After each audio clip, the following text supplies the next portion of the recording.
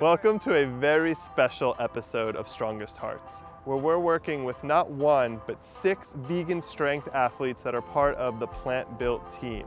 In July, they are traveling to the Naturally Fit Games, an entire weekend of competitions, including CrossFit, powerlifting, and bodybuilding. These athletes spend an entire year training hard with a strict diet to prepare for this one day. With only a few weeks remaining before the games, we're here to see how these athletes deal with the emotional and physical stress leading up to such a monumental day. Right now we got a couple trainers just working out, as well as a gentleman training a client. It's Gary, this is Mike. So we're in Southeast Industrial Portland. I've been here for the last 2 years, and I took over the gym last fall and changed the name to Iron Ethos Fitness Community, and been running it as a group fitness facility and private training studio.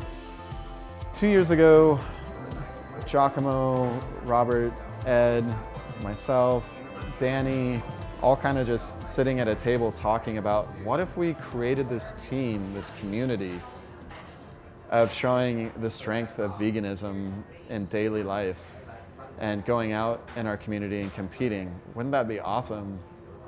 Plantbuilt was an idea formed to show people that vegans can be athletes. Like, that was the whole purpose. And we started with bodybuilding because obviously that's what the founders of the organization were involved in. It's been known for a while publicly that there are vegan athletes competing in triathlons or as cyclists and other more endurance-based events, but there hasn't been too many vegans that have been successfully competing in strength-based or muscle-based sports. I mean, I would just say the goals are essentially awareness in the fitness community that like vegans can hold their own in terms of like building muscle, like performing well, like looking good, skill sets, whatever, you know? Then we're gonna wrap out. It's the Naturally Fit Games. Last year it was called the Naturally Fit Super Show, but it's essentially just a big fitness event. So there's bodybuilding, figure competitions, there's just different facets of fitness. So there's going to be a CrossFit competition that Billy and I are both going to do. There's powerlifting, I think there's jiu-jitsu, there's like kettlebell workshops, there's parkour, and I think there's a car show too, for good measure. We want to go there, we want to win, like do as best as we can, and then show the world that like veganism's not a limitation in any way. It's tested, it's drug tested. So you either have to pee in a cup or take a lie detector test, something to validate that you are in fact drug-free, so you don't take steroids, you don't take anabolic growth hormones, things like that. So, because in bodybuilding, like when you see Mr. Olympia or the Arnold Classic, which was just last weekend, they're way bigger than humans. You know, they look like superhuman because they all take steroids. So that's a non-tested show. So they openly take steroids and that's just how it is? It's like the unspoken, really? But everybody knows it thing, yeah. If there's a show that's known not to be tested, that's basically known that yes, steroids are accepted. If they're not going to test you, people are going to do whatever it takes, whatever they can get away with. So this is just going to be the second year, and again, the first year we only had about 14, 15 people, and then this year we have, I think, 50.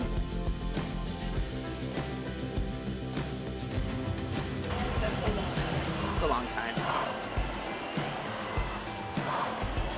This is my first powerlifting competition ever in my life. I mean, I haven't even seen one.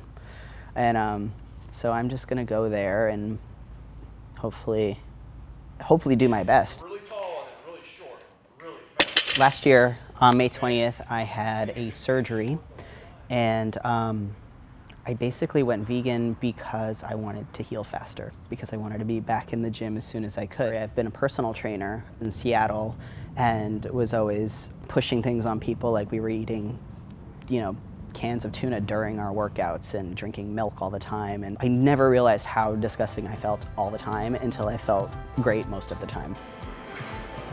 I'm a cardiac rehab therapist, so I work with cardiac patients. A previous patient came in, was working out in our gym, and he looked phenomenal. He had lost the extra 20 pounds or so that he couldn't lose before. He was doing Zumba. He was like 65, 70 years old. And I told him, I said, oh my gosh, you look fantastic. What happened? He said, well, I watched Forks Over Knives, and I'm plant-based. And he said, have you seen the documentary? I went, no, we've been talking about some floating around. I haven't seen, I don't have time for that. I'm a bodybuilder. And I said, okay, fine. I will watch Forks Over Knives this weekend. Sat down a Saturday morning, turned it on, watched Forks Over Knives, turned it off, looked at my husband and said, I'm vegan. I cannot do what I do in life. I absolutely cannot go back to work and not live this lifestyle. I deal with heart disease, I deal with all of these issues. I can't do it. I can't tell someone they need to do it without living it myself. I met somebody who was in town doing an internship who was vegan, and they told me why, and essentially it was to help with a thyroid condition they had. It just kind of made me want to try eating only vegetables for a month. And then I ate vegetables and legumes for about a month, and I felt amazing. Stress level was down, energy level was up. Like, why am I not doing this all the time? And then I was like, why am I not doing this all the time? And then I stuck with it. So I've described myself as a health vegan because of how I became vegan, but I've made friends with people who kind of explained, veganism is also about consent in many different ways, whether it's with animals or people that you interact with. Also, meeting Ed, he definitely showed me the side of animal rights that kind of was already there for me to begin with, but how deep that goes, watching Vegucated, watching Earthlings, no longer being ignorant to the fact of what takes place in our consumer lives that we need to act better upon.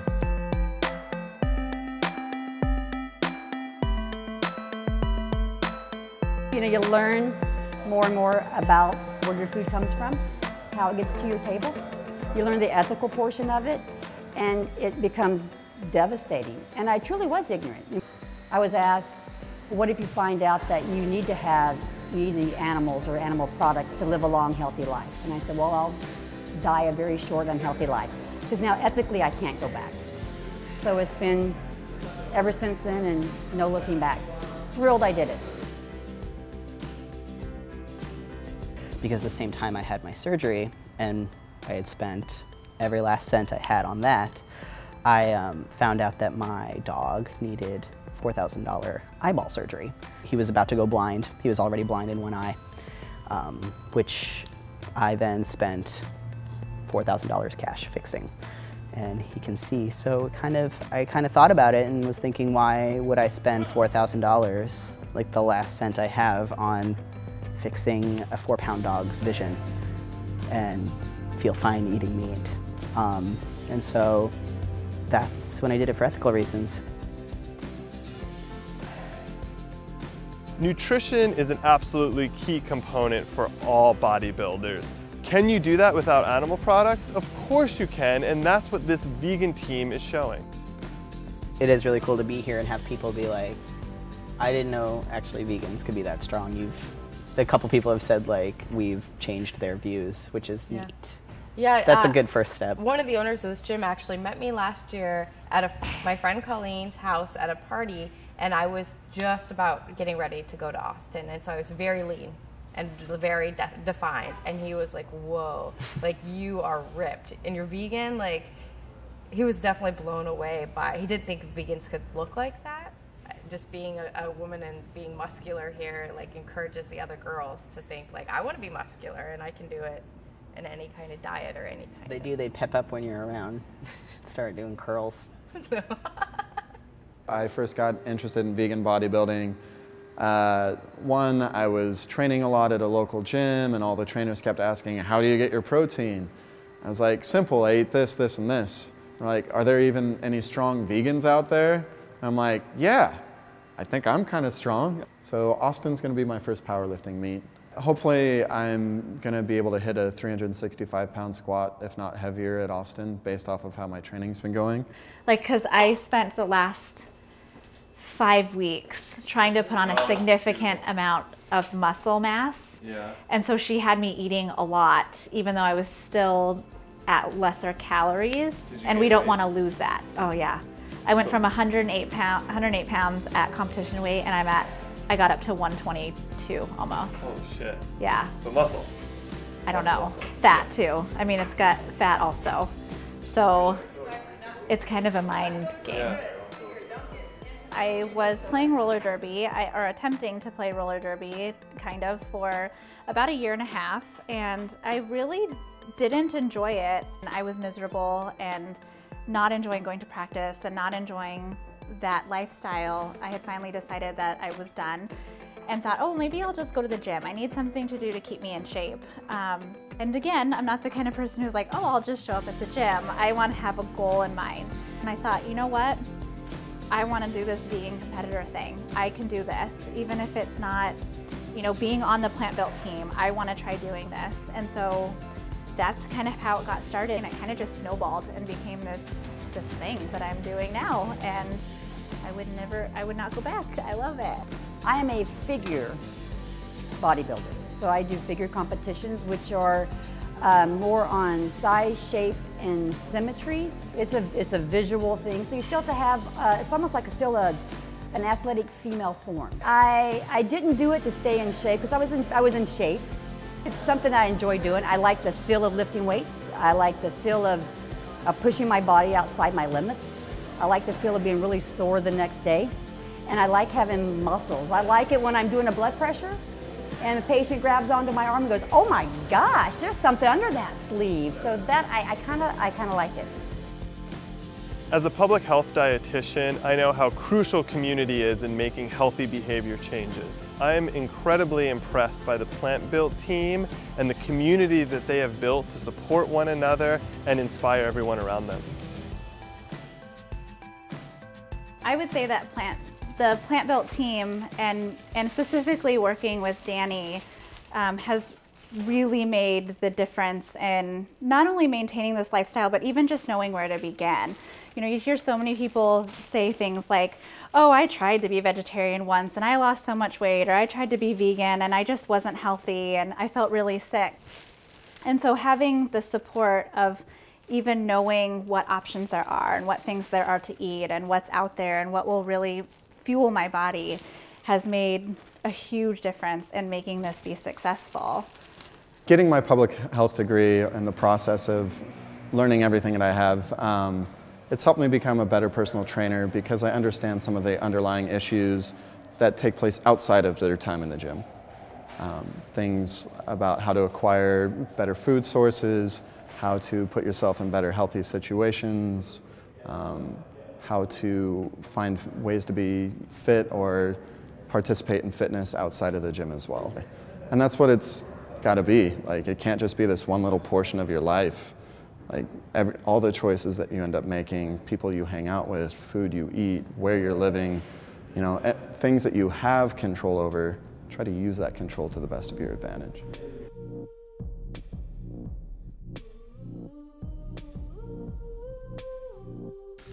There's so much preparation that goes into looking a specific way, and you hope that you look the very best you possibly can look for one day, for several hours, and it's all this build up to that, and you just hope that you can get your body to that place. And it's kind of a guess on what works for you, what doesn't work, what is going to make you peak, what may make you look flat, and it's all trying to trust that you follow these particular formulas that have worked for, you know, hundreds of other people before, and you hope that it's going to work for you, and you just don't know, so it can be very nerve-wracking. I think the part that makes me the most nervous about competing in powerlifting is just, you know, if you're just having an off day, like maybe you lift 10 pounds less than you know that on your best day you could lift. And so that kind of does make it a little nerve-wracking because you don't want to have that off day where you don't perform up to your best ability. I mean, it was a really big fear of mine, and still is for a long time. I keep saying, like, what if I just suck and I just make us look stupid? But you know what? There's actually been a couple other people who said the same thing, so it makes me feel better that we all kind of had the same fear of, like, what if we're just not good enough? I don't want to be the vegan that shows you other wimps. I want to be able to walk on stage as a vegan and as a pro bodybuilder and still be very competitive. And so that's my nerves, is never being able to really be competitive amongst the crowds that are there. I would say lifting in front of those who are competitors and those who aren't competitors definitely has me nervous. You know, that I might fail in front of somebody. That's definitely a part of the nervousness. Whew. Yeah. Definitely dream about it from time to time, like being in front of people, about just going through the movements, about the camaraderie that's going to go on with the other powerlifters or the bodybuilders or the crossfitters. Just the kind of celebration that, look what we're doing.